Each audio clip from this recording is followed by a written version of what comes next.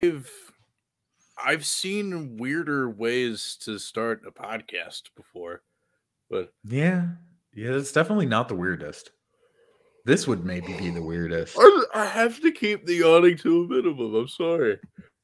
Ladies and gentlemen, it's the Lateral Show. Fasten your seatbelts, because here we go.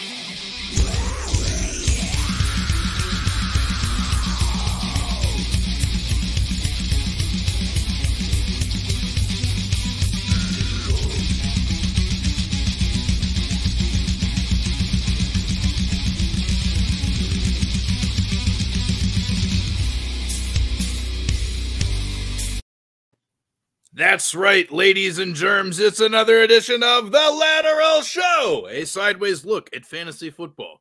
You can follow me on Twitter at Herms NFL. You can follow McLateral on Twitter, a couple of different places.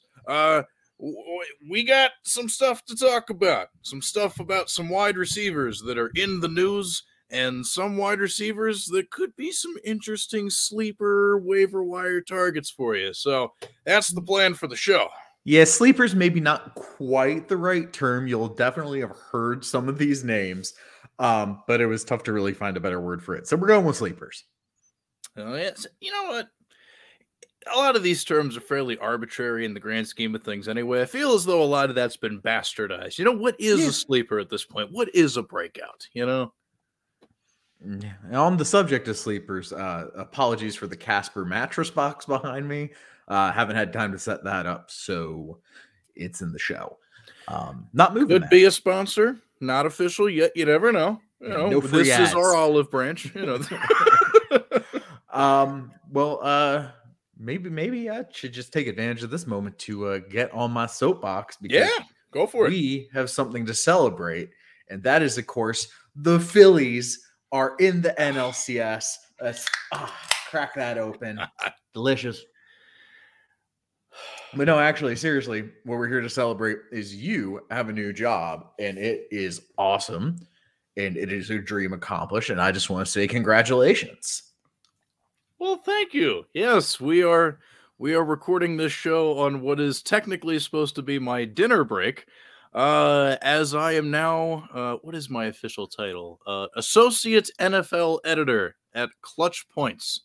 Yes, big time into the basketball coverage. You know, they've been doing that for a long time, but over the recent years, they've been expanding their coverage into other sports, and I was lucky enough to be part of the football team. So yeah, I get to do some football stuff. Well, congrats, man. That is all I've got. So over to you as I try and finish this beer over the course of your dinner break.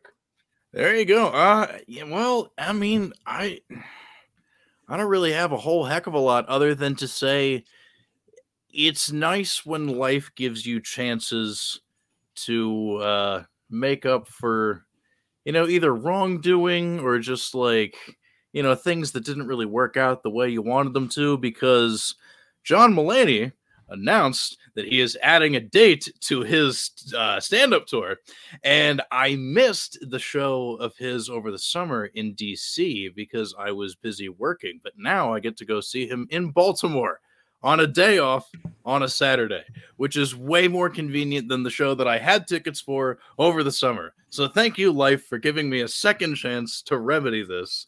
I get to go see John Mulaney soon. I definitely get that. I remember a couple years ago, I had tickets to see Royal Blood at the 930 Club as a headliner, and I was so stoked. And then I got so sick, so I was not able to go.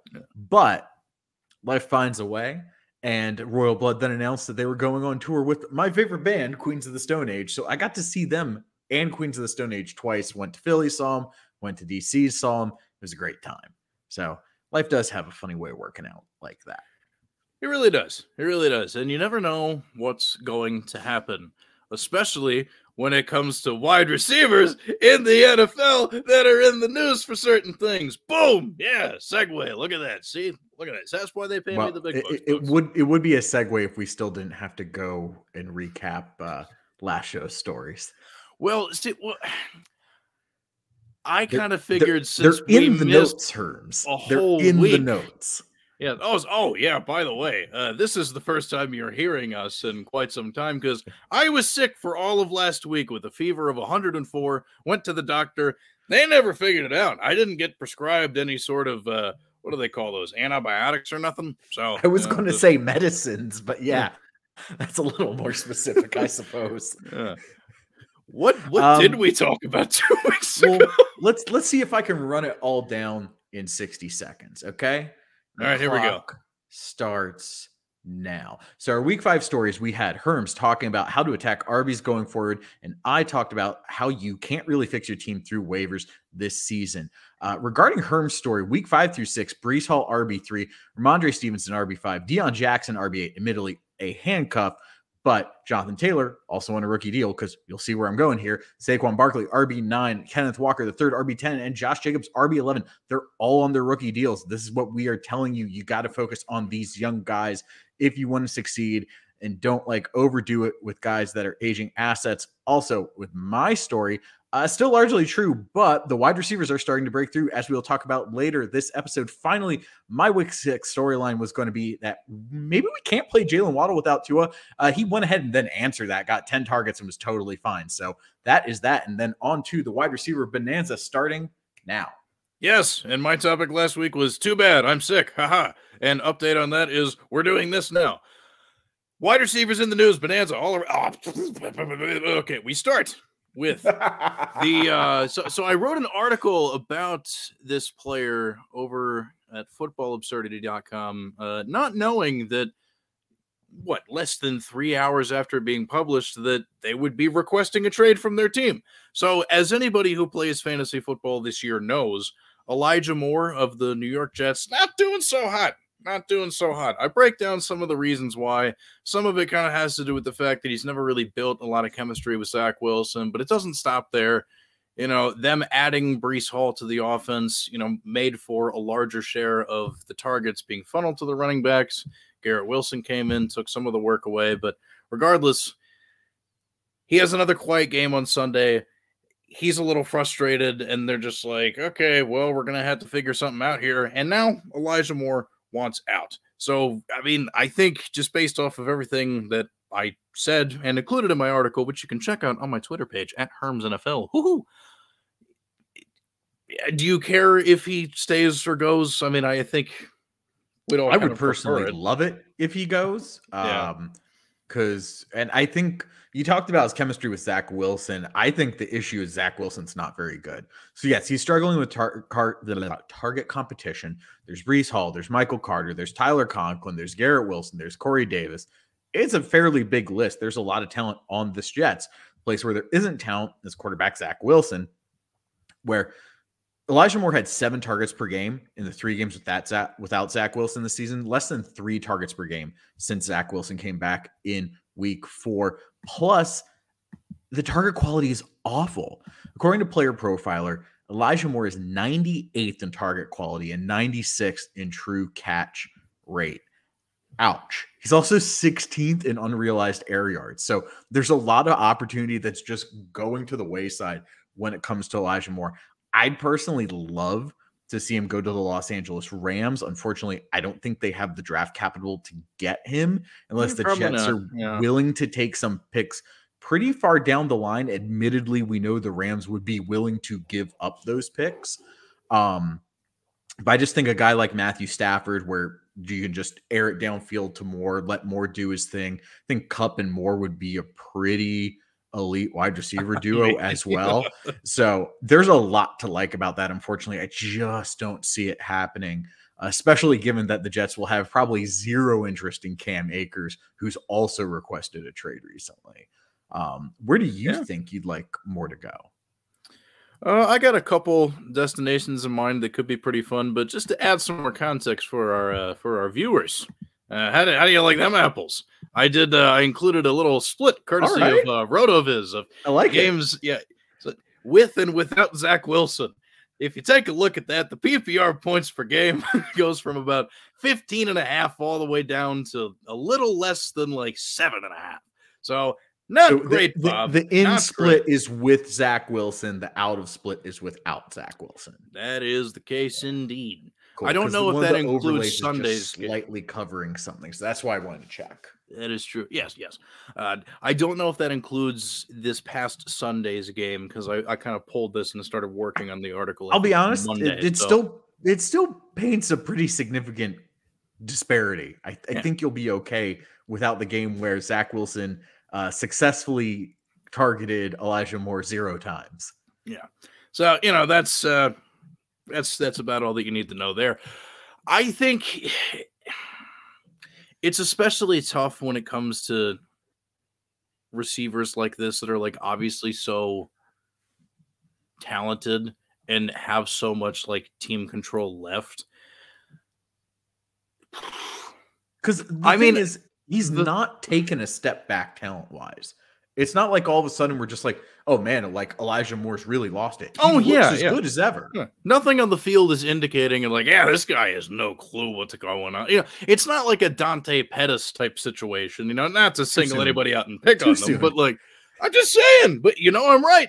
I'm not ready to talk about Dante Pettis. I will never be ready to talk about Dante Pettis. With the Niners, man, like I was like, this boy knows how to ball, and then it seems he just forgot what football was. But I don't know, like the place that I would like to see more go ties in too much into the next receiver I have to talk about. So I will use that as a little bit of a teaser and also maybe perhaps say, would you rather between these two going to support Aaron Rodgers? Okay, that makes more sense because I thought you were about to say that this guy was going to go to the team replacing the other guy. And I'm just that defeats the purpose of trading the other guy. Yeah. I think I actually prefer Chase Claypool going to the Packers and joining Aaron Rodgers. And I think it's largely due to usage, Claypool being a pretty good fit in Green Bay, and me just thinking there's better Elijah Moore landing spots. Like, I think Claypool would be like perfect for Aaron Rodgers. I think Moore would still be an insanely talented wide receiver for Aaron Rodgers. You probably make it work. But again, to me, the perfect fit for him is the Rams or something very, very like that. Tampa Bay would obviously be another good one, but obviously, again, they really can't trade for him. It just somewhere the Saints would actually honestly be pretty good for Elijah Moore if they were able to have him running alongside Chris Olave. But like Claypool, I want him to go to Green Bay. That is exactly where I would like him to go. So for those of you who are wondering, hey, why the hell are these guys talking about Chase Claypool going to Green Bay? Jeremy Fowler over at ESPN put out an article a few days ago talking about some interesting, kind of trade rumblings that he's been hearing about throughout the league. Kendrick Bourne is another receiver that could potentially be on the move. That's not nearly as interesting. Not quite, no. No, not quite to that level. Some of the Giants receivers, namely Kadarius Toney, that's another one that could be pretty interesting. I kind of just have to mention all these guys just out of fairness because there is some intrigue there. But real quick, if instead of Chase Claypool or Elijah Moore or even Kadarius Toney, the Packers trade for Kendrick Bourne, do you think Rodgers immediately retires or waits 5 seconds and then rage quits? I think with the kind of weirdo shit that he's been on recently, what he would try and do, at least at the beginning, is replace himself with a cardboard cutout of himself, see how long it takes for them to notice that it's not actually him, and then he will show up in disguise with somebody else in an effort to reanimate the cardboard version of Aaron Rodgers, fail, and then everybody packs up and there's a pretend funeral. That's probably where I'm going with it. But, that's just me. He would probably just go way out. Packery move to like, here are these elite wide receiver talents available. We're going to get Kendrick Bourne, who's fine, but like we've had plenty of fine on this roster. Yeah, it would be very Packers of them. But I was definitely interested to see Claypool's name pop up in this connected with Green Bay. And, even just well-established Steelers fan on the podcast. They've been getting him a lot more involved in the last couple of weeks. Maybe it's a bit of a showcase situation because, as long as Kenny Pickett has, seen some game action, it's pretty clear. Not that they don't need Claypool per se, but he is a touch superfluous with the connection that Pickett feels with fellow rookie George Pickens. And the fact that as long as Pat Freiermuth is healthy, I mean, he's got a pretty healthy dose of involvement. Deontay Johnson's still going to be around. I mean, it's a team that I root for that needs a lot of help in a lot of different places. And if you could get some draft capital from Green Bay for a guy like this, everybody wins in this situation. Like, I would rather see Elijah Moore, personally, if I'm picking between the two, to go help Aaron Rodgers in Green Bay, just because I feel like Elijah Moore is a bit more of that type of smaller, twitchy receiver that Aaron Rodgers has historically done very well with. I want the big body. I want the dude that just can run down the field and just like moss a guy. Yeah, so Claypool can't really do that well. It would be like, as a, hey, we gave you Alan Lazard. Let's give you a better Alan Lazard, but by how much? Shrug. Like, we've seen Rodgers work with those guys, the Jordy Nelsons, the Randall Cobbs. And also, let's be honest, the type of receiver that Devonta Adams is, he's out there doing, like those cuts that he makes, it's surgical. Sure. Absolutely insane. But I don't know. Both would be good, better than what they have. Yeah, especially boy, when we talked about Christian Watson's drop issues, we were not exaggerating. He's like, is it too early to say he's kind of toast as long as Rodgers is quarterback? We're not even halfway through the man's rookie career. I want to give him some time. I get that, but Rodgers has seemingly had zero inclination to throw to him. He's never really had much of an inclination to throw to rookie receivers at all, but the point stands, with there not being that many receiving options, you would hope that, he's literally targeted the other rookie receiver, I think, significantly more impactfully than he's targeted Watson so far. Yeah, Romeo Dubs, baby. Whoa, yeah. Dude, out here in these streets doing his thing. I'm really proud of that guy. He's been very good, but yeah, I mean, I don't know. So just between the two, Elijah Moore, Chase Claypool, kind of wrapping it up before I send it over to you for your topic. Which receiver of the two do you feel has the biggest fantasy impact, regardless of where they go? And then if you have some thoughts about some of the fallout that would happen from their departures on the Jets or the Steelers, have at it. So I would say regardless of where they go, Claypool will have more of an impact. Because I think, so like Claypool currently is number 15 in deep targets, number 9 in target quality rating, and number 5 in catchable target rate. Mm-hmm. But he's just 74th in yards per target because his target accuracy is an awful 57th best in the league. So like he's already starting to he's already kind of making the most of a bad situation in Pittsburgh. And so in theory, it should only go up from there. And then if he does go somewhere like Green Bay, then sky's the limit. So he just has such a more comfortable floor than Elijah Moore. I think Elijah Moore has the higher ceiling for sure. Yeah. I just think we saw the splits here between him being with Zach Wilson and not being with Zach Wilson. The floor is literally zero. I mean, we saw it this past week. And I think with Claypool, Claypool's had some bad weeks this season, but I think we're kind of turning a corner there. And it's just, I think it's such a higher floor. So if it's regardless of what happens, I'd have to go with Claypool. I think Elijah Moore is the better ceiling play of the two. I don't think Elijah Moore gets traded, though. I think Claypool has a really good chance of being traded. I don't think Elijah Moore gets traded. And so kind of because of that, I don't think there's going to be really any fallout in Pittsburgh. Claypool's clashed with the Pittsburgh hierarchy at times, more than once. That is true. I don't know that I don't know how many people are necessarily going to be glad to see him go, but I think the number of people who are going to be sad to see him go is going to be pretty low.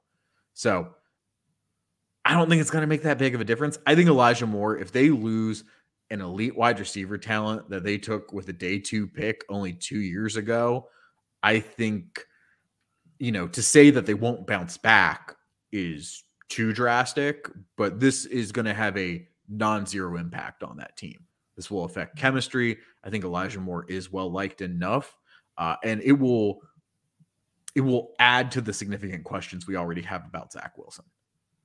Bingo. Yeah. I mean, like that's like the biggest takeaway of, I think, the entire thing between these two stories.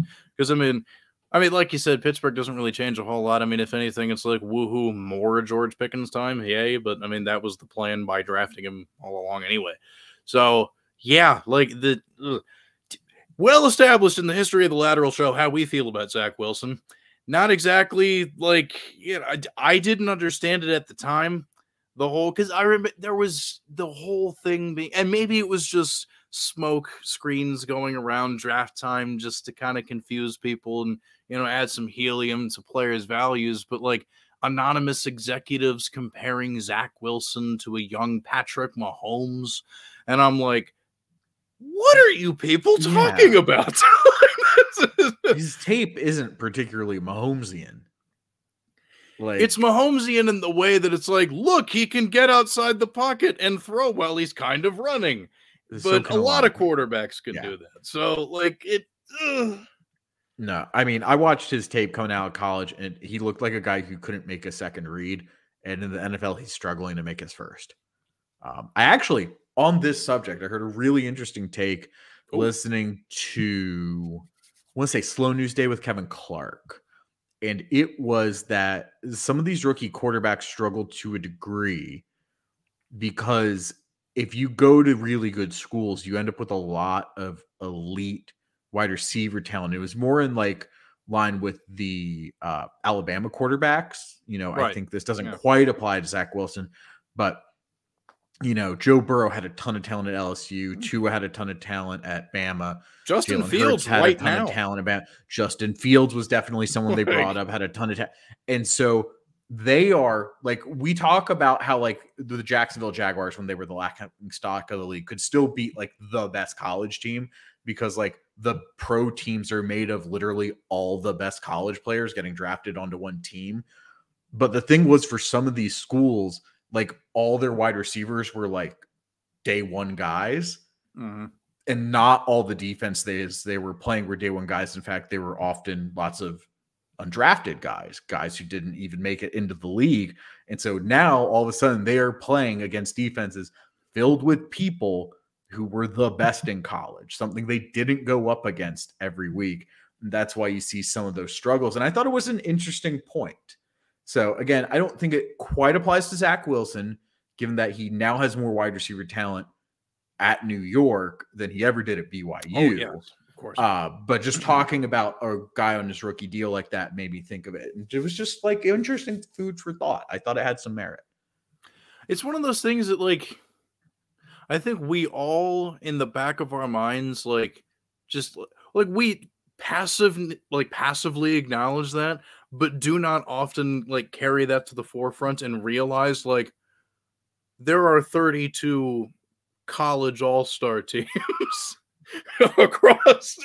Like, that's what this is. Yeah, it's literally the best of the best. Yeah, especially like when you get to those, you know, kind of like quote unquote mid-major program guys like a Zach Wilson. Like, yeah, I mean, like, it's true for those big school guys, the whole list that you mentioned, but even the further down you go, not only the people they're working with, but the people they're playing against, like all around, it's a bunch of people who maybe never reached that level. So food for thought for sure. It's one of the beautiful things about the Lateral Show. Real quick before I turn it over to you, better with the ambiguity in Dynasty, Chase Claypool, Elijah Moore. Boom. Still going to bet on Elijah Moore's talent. I think in Dynasty, I'm still going to bet on Elijah Moore's talent. I feel the same way. Still young enough, still some interesting appeal there, but because he should either figure out how to turn it around. The Jets will go, Zach Wilson is not the answer, or he will get traded. I don't think he gets traded during this season, but like if this is still this big of a problem, he could be an off-season trade candidate. Yeah, you never know. So keep an eye on that, folks. All sorts of interesting things floating around. Remember, the NFL trade deadline is on November 1st. So between now and then, we'll have to see. You've got some interesting receivers that you would like to talk about that are not necessarily the subject of trade rumors at all. We're just talking about them for fantasy purposes. No, and in fact, I can guarantee you that none of these guys are currently part of trade rumors. I can guarantee that. The first guy, so these are my wide receiver sleeper targets. These are guys you need to be looking at. They are available on waivers still, though for a couple of these guys, that possibility is going down less and less. You probably should have looked at them last week, including Alec Pierce, who I wrote about in last week's Heat Check. Told you need to get this guy. He needs to be 100% rostered. So since week 4, he and Michael Pittman Jr. have started every game. They have also produced nearly the same amount of fantasy points. Pierce is actually the higher producer. He's wide receiver 17 with 11.5 points per game in PPR formats. Pittman Jr., wide receiver 18 with 11 points per game in PPR formats. The targets for Pierce have been consistent. The quality has been good. And as I mentioned in the Heat Check, the Colts pass a lot. They pass a lot, which is surprising. We think of them as a very run-heavy team, but they, as of last week's Heat Check, threw the ball the 7th most times of anyone in the league. So there's a lot of opportunity for Pierce. He's making the most of it, and I don't think he lets go of his role as the number 2 wide receiver, despite the fact that Paris Campbell got some targets last week, which I just don't care about. I actually don't care about Paris Campbell getting targets at all. I finally gave up on that. Unfortunately, I dropped Alec Pierce in one league because of this next guy. But first, Herms, I would like to get your thoughts on Alec Pierce. I'm a big fan of this call. I did put out a little bit of a tweet thread earlier today about some guys that are broadly available, specifically on ESPN leagues. And the headliner of that was Pierce. Some interesting numbers that I pulled as part of that. 26.4% air yard share leads the Colts. He's not. You would think that Michael Pittman Jr. would be leading in the air yard share, but that's Pierce, man. And their next couple of games against the Titans and the Commanders are against teams. It's both of them top 10 in fantasy points per game allowed to the wide receivers. I checked that out through Pro Football Reference. I think the DraftKings scoring is how you get the PPR points. So, yeah, think about that. Next couple games, man. Well, I think it's whichever one's all the way at the end. Yeah. So, 2 primo matchups. He's already been killing it, and he is the air yard monster for the Colts. What's not to like? I was not sure how good he would be in his rookie season. I mean, he was an interesting prospect at Cincinnati, but boy, man, I feel pretty stupid for not taking him in any of my rookie drafts. Yeah, I was pretty hyped on him. I tried to trade to be able to draft him, and it just didn't quite work for me. But yeah, I think a couple things to keep in mind. As of when I wrote the Heat Check last week, he had the 13th best target quality rating according to Player Profiler. Ooh. So I think something we have to bear in mind for fantasy football is that Michael Pittman draws more attention on defense, and it opens up a lot of opportunity for Alec Pierce to get much better coverage and much better targets. But here's the other thing. Over the past 2 weeks, again, prior to last week, week 6, he had actually seen as many targets as Michael Pittman Jr.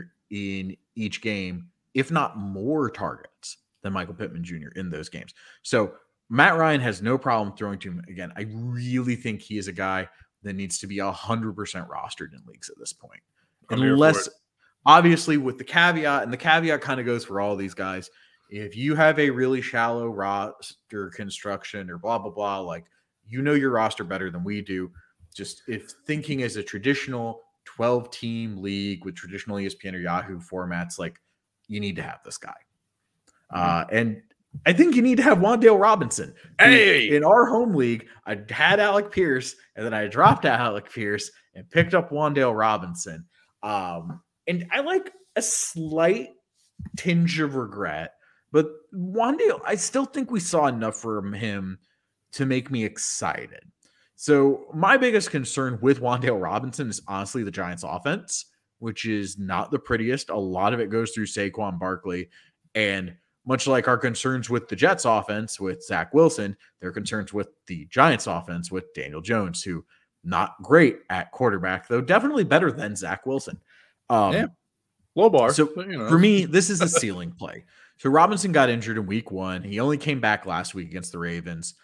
But I think Robinson has the role to take the wide receiver 1 or wide receiver 2 role in their depth chart. And no, he will never be a traditional X, but the X wide receiver isn't always the best for the Giants. So far this season, the top 2 Giants wide receivers have been Sterling Shepard, slot, and Richie James, slot. Brian Dable, Robinson baby. also plays slot. And he can definitely beat out Richie James for that role, as Richie James has been beat out for roles numerous times already in his NFL career. Like, we've seen it happen. It's not exactly a shock if it does. And Cole Beasley excelled in the slot in a Brian Dable offense, as you point out. Like, he exceeded multiple times for the Bills offense with Brian Dable calling the shots. And then he only saw a 23% snap share in week 6, but still brought in 3 of 4 targets for 37 yards and a touchdown. Shows clear room for growth. The fact that he's like not even on the field a quarter of the time. And then this first week back from injury. So that feels very intentional. You know, they're like, obviously you can't just simply extrapolate. Well, if he gets on the field 100% of the time, that means he'll go 9 for 12. And like, you know, obviously that's not how it works, but there's clearly a ton of opportunity here for Wan'Dale Robinson. He honestly could be for the Giants. So we hoped Rondale Moore would be for the Cardinals. Except I never believed him more, and I kind of believe in Robinson's playmaking ability. So again, to me, he is a must roster. If you go with Pierce over Robinson, I'm not going to judge you harshly, but I think Robinson is the better ceiling play. And so for me, he's the one I want more on my rosters, but only just slightly. You know, and to go with what you were talking about, you know, a very small amount of the snaps in the first game back, but a 16% target share and 21.4% air yard share in week 6 in your first game back. Those are numbers that you can look at and ride with. Like, that's the really impressive thing to me, is that, you know, you put the man out doing his thing, IR, you take your time there, young man, immediately come back, bloop, boom, just like, dude, like right out the gate. It's such an ambiguous situation in New York, because as we talked about a little bit earlier about some of those, you know, trade rumor guys, like, who knows what happens with Kadarius Toney? Like, Kenny Galladay's not going anywhere, obviously, but, you know, I mean, I think I mentioned, or I saw mentioned Darius Slayton's name in the article. So, like, so many. This is the perfect time for somebody like a Wan'Dale Robinson to just waltz in and seize the role. Like, hey, guys, fantasy points. Yeah, give me her. Because a system predicated around feeding Saquon Barkley and only feeding Saquon Barkley is not going to sustain itself, especially with how good, I guess to some degree, maybe lucky, the Giants have been this year. Like, they are still very much in line to potentially win the division in the NFC East this year. Their record is shockingly good compared to how we thought this team was going to be. So it would, and I think they will remain at least good. Like, I think the Eagles are still clearly the team to beat. Yes. And frankly, Dallas might actually be a bit better than the Giants, but I don't think there's a huge gap necessarily between the two. It's wild to say, but I mean, like, this is what's happened. This is the information that we have. And the information tells us the Giants pretty good. That's, I mean, we all kind of figured, we all being just football fans, that at some point Brian Dable was going to be able to, you know, get himself a nice gig away from Buffalo, go somewhere, coach something up. I thought he would have a lot better time next year with a quarterback that wasn't Daniel Jones. But hey, sometimes you waltz in, get immediate results, which to me, honestly, if they end up making the playoffs, I don't even care if it's just a wild card team. They don't even have to win the division for this to happen. I'd give that man coach of the year.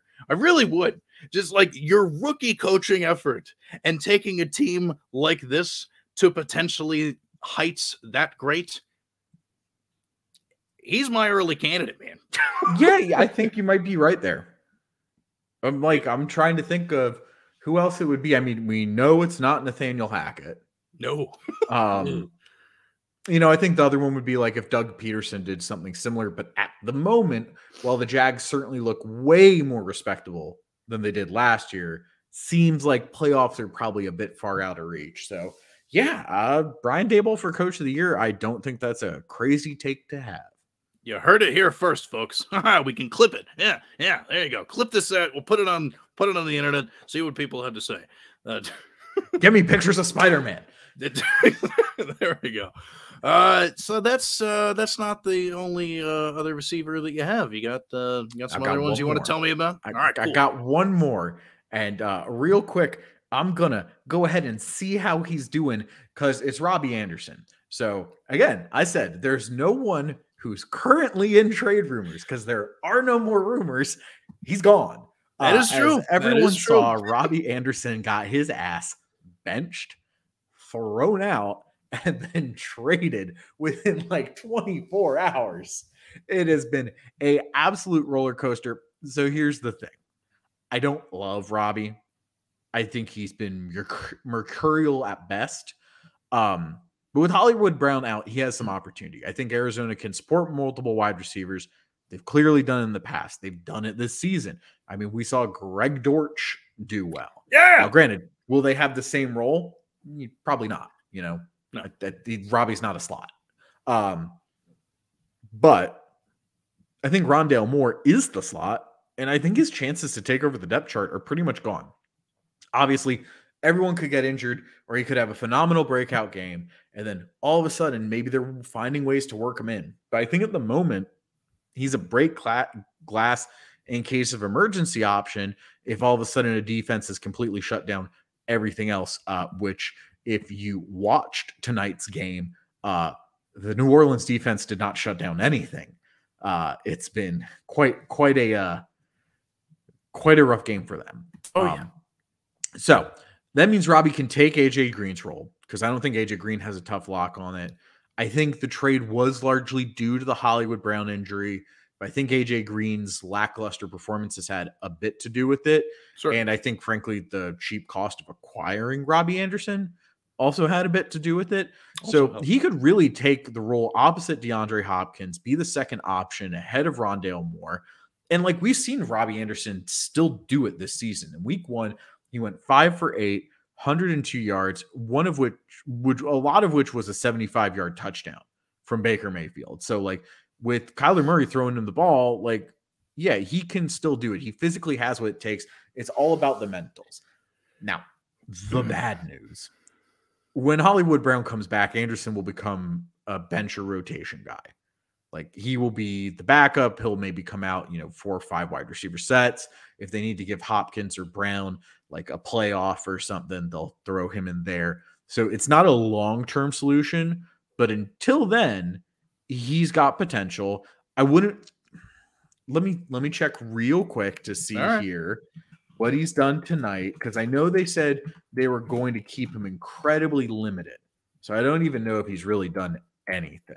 There's only one way to find out. That's why we got our handy-dandy research tools via the internet. So he has 0 receptions for 0 yards.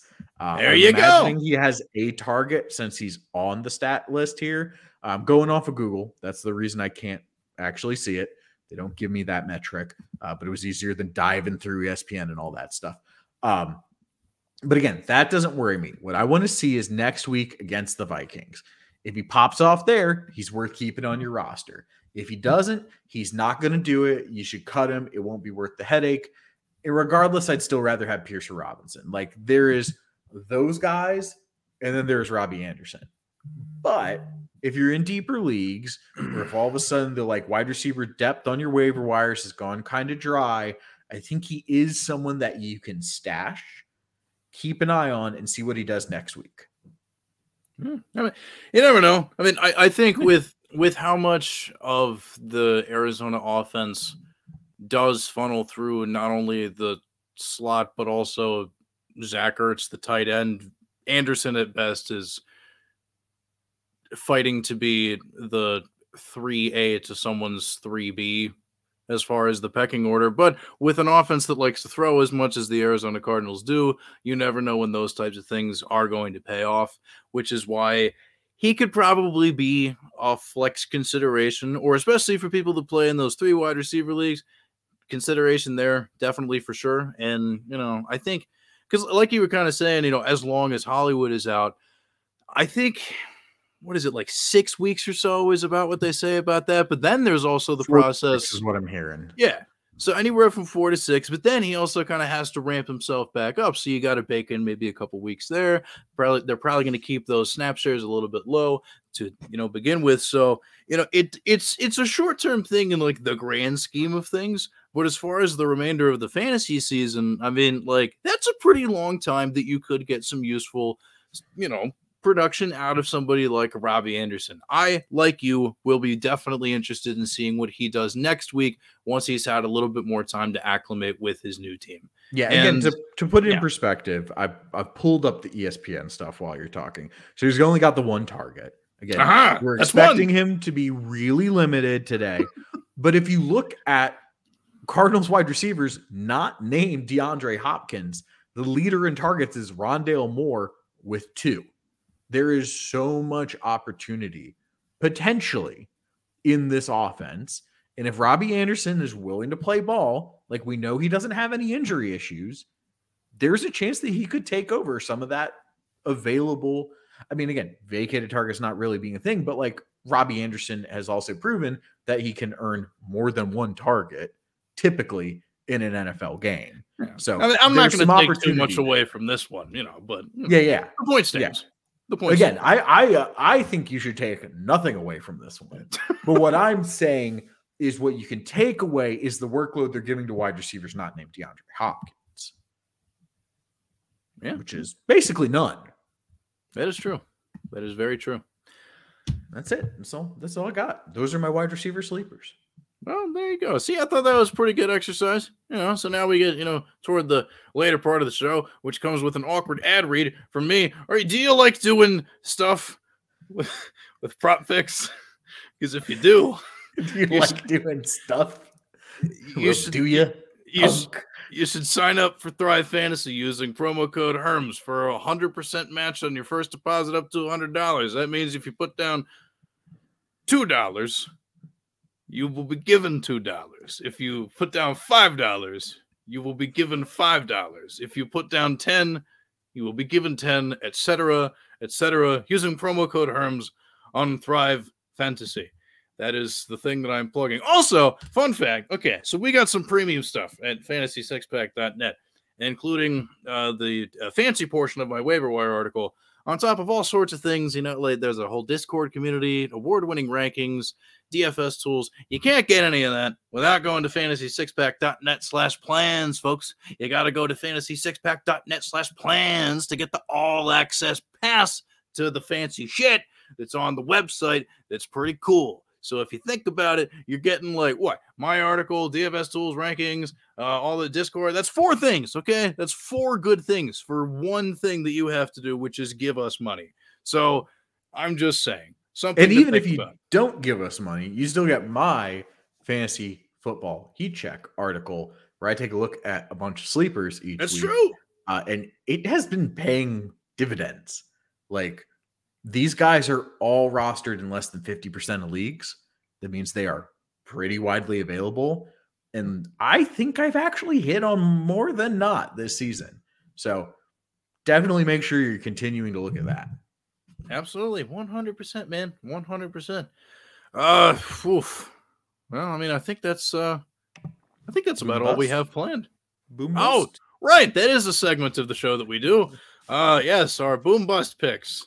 Something that I am incredibly prepared for, as is extremely evident by the way that I'm talking very much like a normal person right now. Luckily for you, while you vamp, I can actually give my boom bust picks. Let's go. Because I was able to look this up while you were talking earlier about stuff, because I was also super prepared.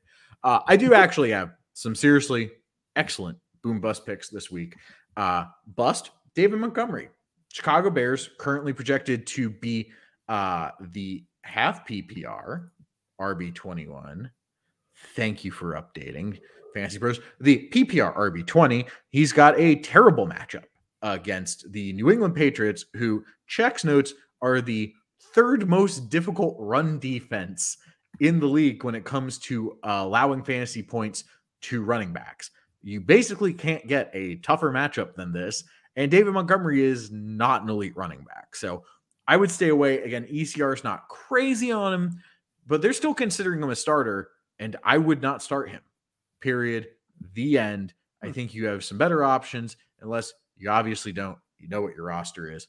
But for example, Brian Robinson Jr., RB28, I would play him over David Montgomery this week. But Brian Robinson Jr. is not my boom pick. No.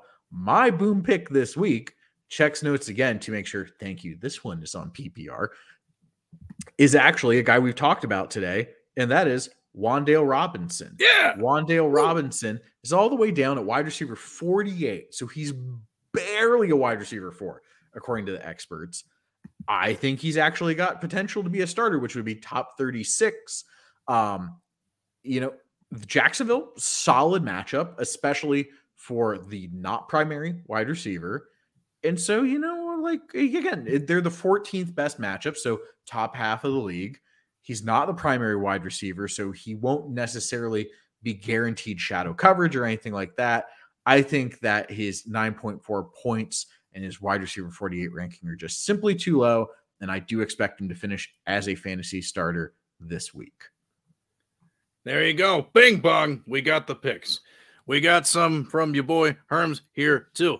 My boom pick, you mentioned him a little bit. Brian Robinson, I think they had him... what was it? 9.3. He was under double digits. It's on the lower side. Yeah. I mean, actually up to 10.1 now for PPR scoring. Okay, so not bad.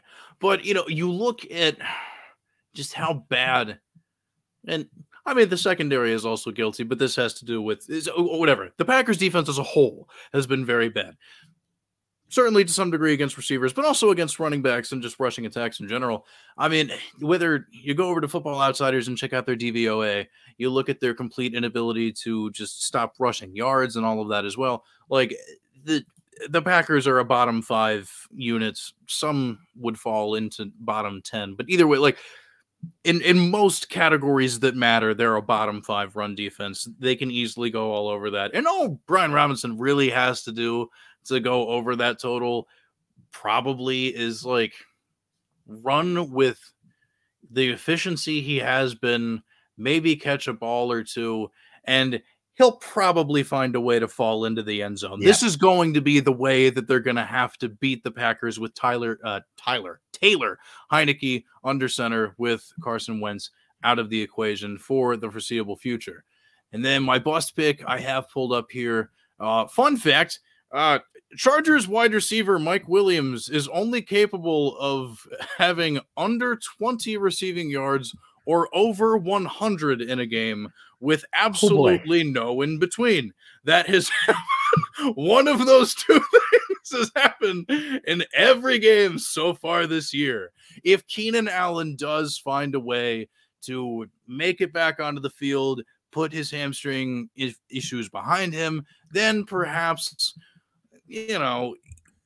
Mike Williams could still be a pretty good play, but aggressively putting him at 17.6 in the PPR projections, I don't know, Fantasy Pros. I'm not feeling that good about it. I don't know. Maybe, look, the Seattle matchup is one that I write about in the waiver article and the waiver stashes article all the time. It's primo. It's one of the easiest things that you can do. Total cakewalk of a defense. Have at it. But like I said, definition of boom bust to a very uncomfortable level, and maybe Keenan Allen plays. So just some things to consider from my standpoint with my boom bust picks for week 7 of the fantasy football season.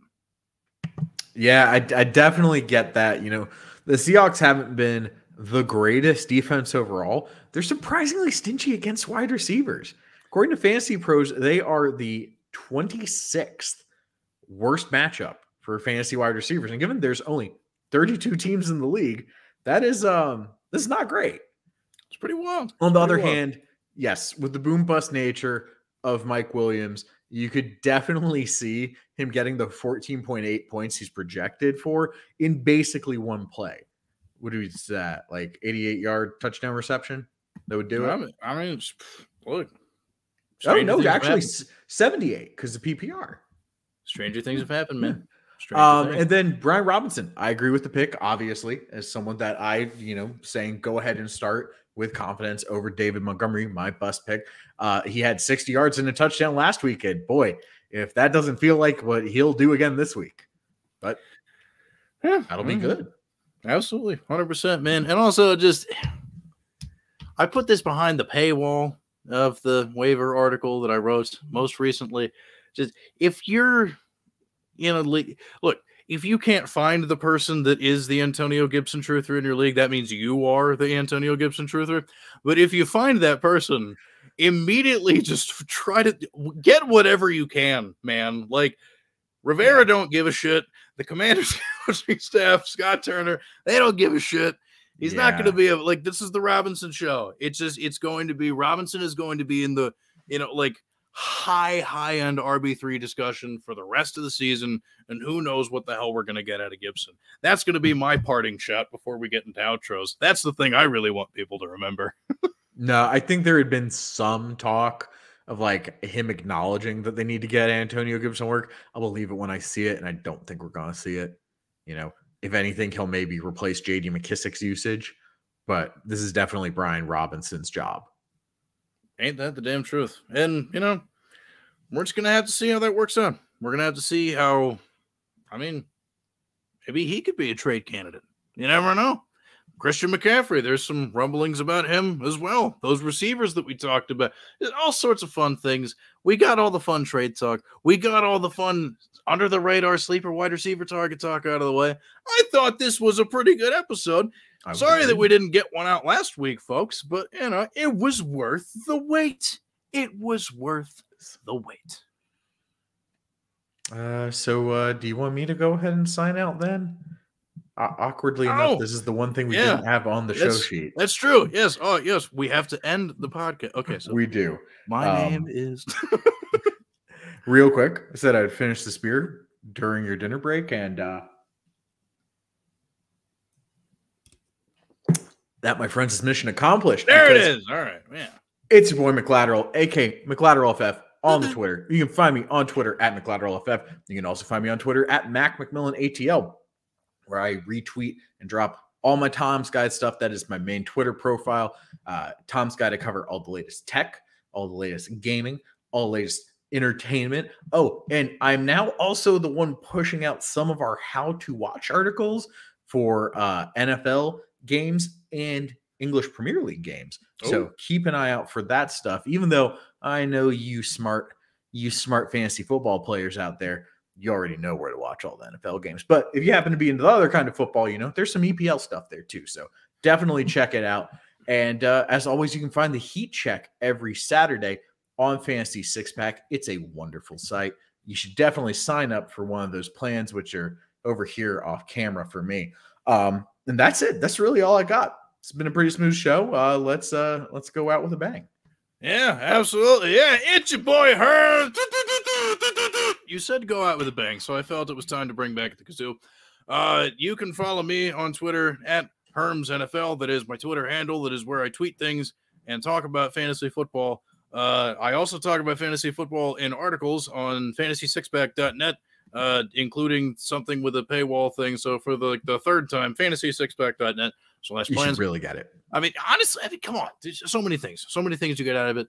I also share some written work, like I said, over footballabsurdity.com. Got that article about Elijah Moore out. Pretty interesting if you want to read more about that. And then my day job, or I guess my night job, because I don't have the morning. It's 11:05. I don't have the morning shift. So, but anyway, clutchpoints.com. If you are interested in, my coverage of different NFL news over there, that is what I do. Also, the company originally started as a hub for basketball content, huge in the NBA concentration, especially if you're a basketball fan. Definitely come check that out. There's hella good basketball content on the website as well. So, we'll see. We'll see what else comes of different things in different areas and other. I don't know how to close the show. It's that. See, I was so close. It was so close to being a smooth transition. I mean, I think all you have to do is this.